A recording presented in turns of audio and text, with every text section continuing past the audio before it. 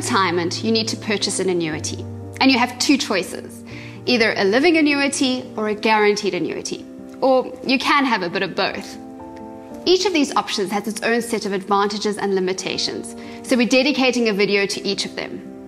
Up first, we're talking about a living annuity. With a living annuity, it's much like investing in an investment portfolio. Your capital is used to buy different types of assets, suitable assets with an appropriate risk profile, right? The aim is for your capital to grow by earning a return in the market, but you also can't put the money in something that exposes you to too much risk. This is your retirement money. If you lose it, that's it, it's gone. So the older you are, the more likely you'll have the money in a slightly more conservative portfolio. But your financial advisor can guide you on this. In addition to investing the money, you need to pay yourself a salary from that investment portfolio. You need some form of income to cover your expenses in retirement. So you invest that capital lump sum and then specify a certain percentage of that to be paid out to you each month. Let's look at an example. You have 3 million rand.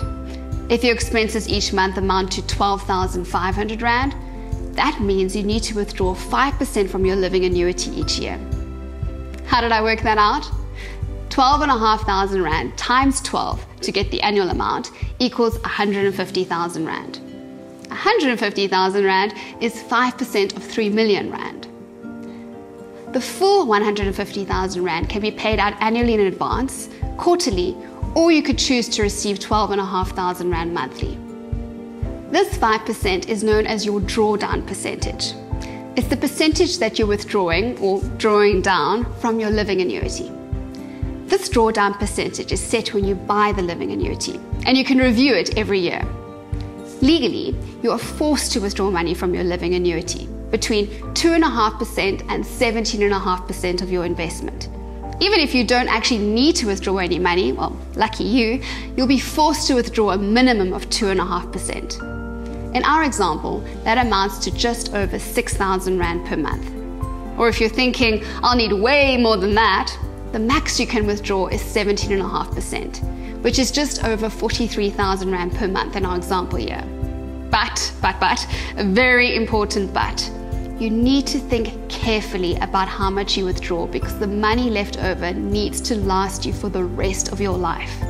The more you withdraw, the bigger the risk of that money running out in your lifetime.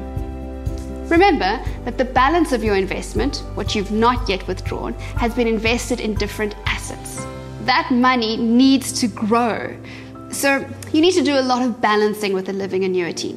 Find the right balance between how much you withdraw monthly and how much you leave to invest and earn a return for you. Drawing too high an income at the start of your retirement can be dangerous because you'll run out of money. Similarly, if you're relying on the market delivering really good investment returns, you also need to be careful. What happens if the markets go down? Always better to rather be a little cautious up front with a living annuity. To really emphasize the risk of withdrawing too much, let's consider if you withdrew the maximum, so 17.5%. You'll get 43,750 rand per month from our 3 million rand example. The next year, let's call that year 2, you won't get as much income. Why?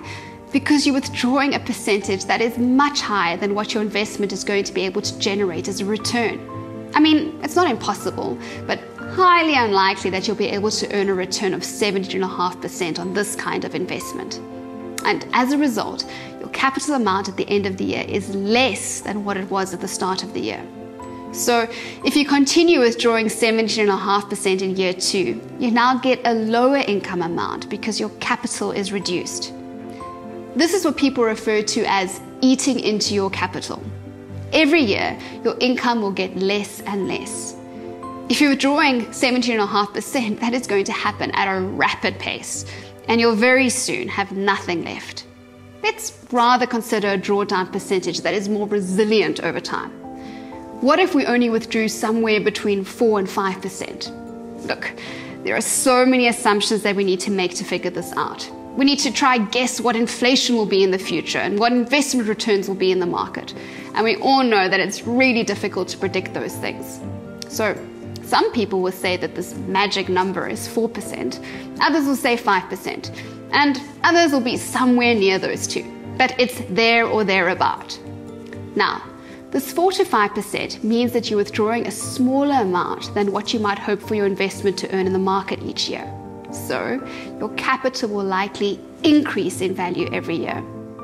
The income you withdraw in the first year will obviously be less than if you were withdrawing 17.5%, but the following year, when you withdraw 4 to 5% again, you get more income. And you'll be able to give yourself an increase in income for many years because your capital amount is growing. Some of you might have heard about the 4% rule or the rule of 300. That's what this is basically.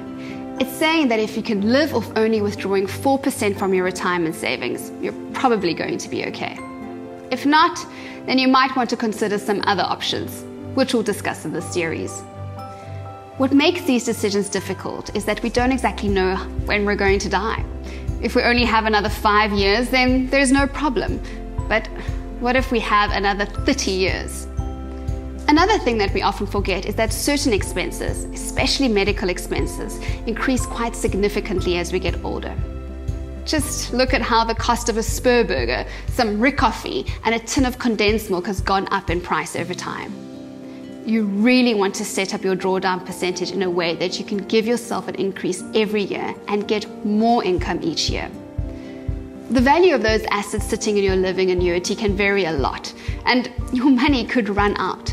So you need to monitor it carefully or ensure that your financial advisor is doing that on your behalf. The nice thing about a living annuity, though, is that you have control. Although for some of you, I'm sure you're thinking that that's not such a nice thing.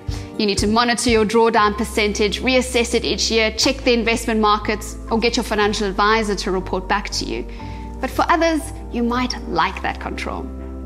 And then, of course, often the biggest pull towards a living annuity is that the money remains in your ownership. When you die, your beneficiaries can inherit it. Although that will only happen if there actually is money left over. If you're withdrawing too much, specifically if you reach that point where you start eating into your capital, there isn't going to be much money to leave for your beneficiaries. The reality is that your children, or whoever you're wanting to leave your money to, will most likely have to support you financially. I know there was a lot of information coming at you in this video. Rewatch the video if you need to.